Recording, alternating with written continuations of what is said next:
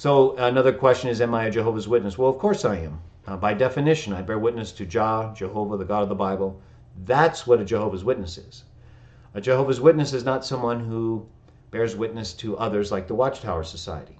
I'm not saying the Watchtower hasn't done good or doesn't do some good, but the fact is they're not Jah. They're not Jesus. And so I leave them be. I'm focused on Jah, Jesus, and you and me. So I am a Jehovah's Witness in that I bear witness to Jehovah or Jah. And those who support the Watchtower Society are only Jehovah's Witnesses if they also bear witness to Jehovah, not to men. If your witness to God is contingent upon your acceptance of other humans, you're not a Jehovah's Witness.